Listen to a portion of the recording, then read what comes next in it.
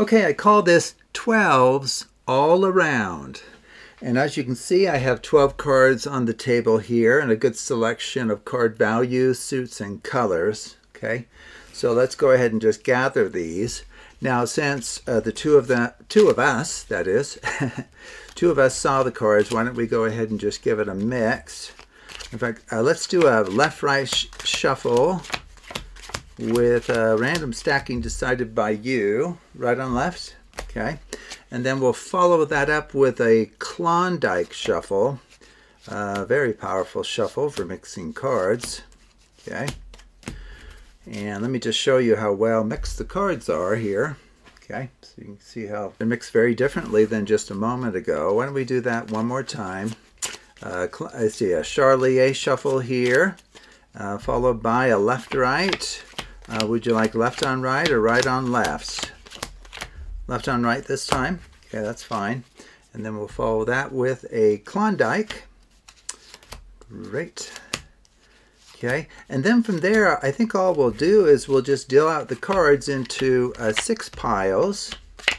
That's all we will do. Now, you may remember that I called this routine 12s all around. Okay, now it is true that we've started with 12 cards, so that's, important, kind of interesting. But why would I call it 12s all around?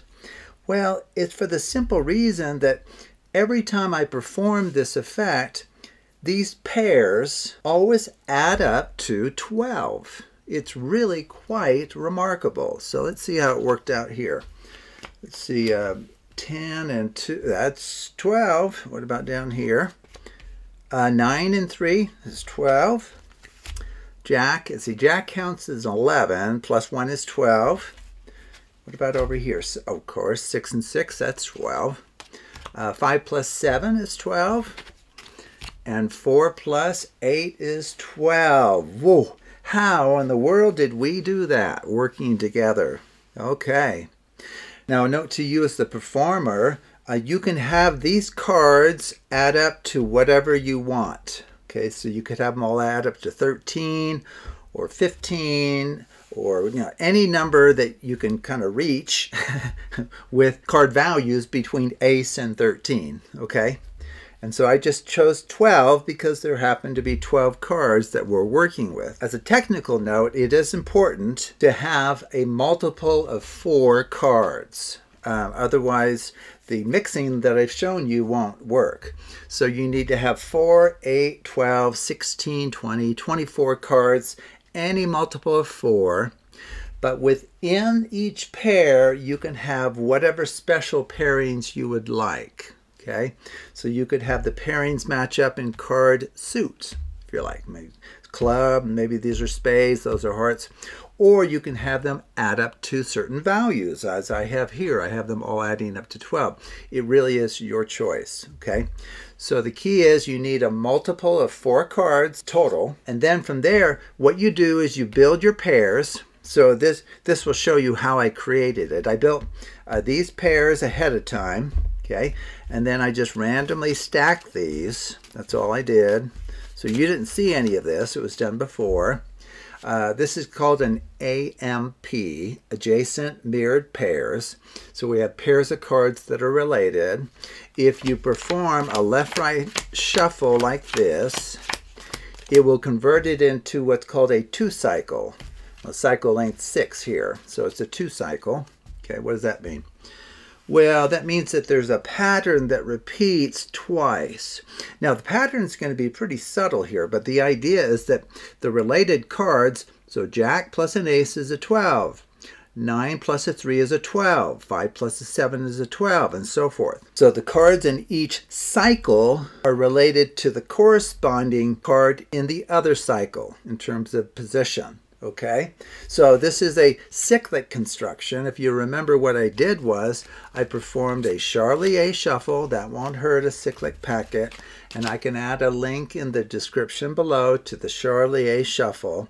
And then what's new today is if you perform a left-right shuffle like this with random stacking, and then follow it up with a Klondike. That's important. So you do a left, right, and then immediately follow it up with a Klondike shuffle.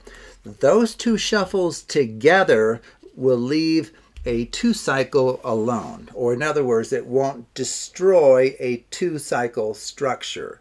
Now the cards will be moved around, as you can see here, but the fact is it's still, quote, a 2-cycle, where we have 10 and 2, add to 12, Jack and Ace, and so forth. Okay, so we still have what we wanted to be the case, and here we have 7 and 5 adding to 12. So even though the cards will be moving around a bit depending on choices made with the left on right or right on left, this is still cyclic. Okay, and then we can Charlie shuffle this again if you would like. And then how did I finish? I dealt out into 1, 2, 3, 4, 5, 6 piles. Well, think about it.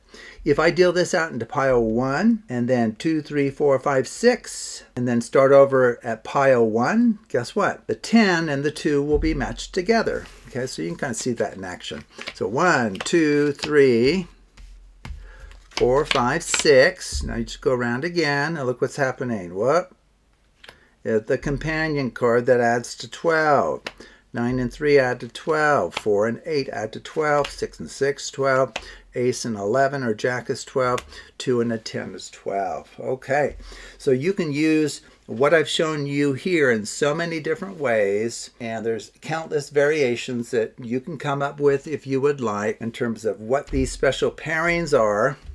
And just be sure that you have a multiple of 4 cards for the total packet size. If you organize it into a 2-cycle structure, as I just showed you, you can Charlie shuffle it, and then LR shuffle it, followed by a Klondike. Those have to be paired together, and then you can repeat that. Charlie and then an LR followed by a Klondike, and then eventually just deal out into 6 piles in an orderly way. 1, 2, 3, 4, 5, 6. 1, 2, 3, 4, 5, 6.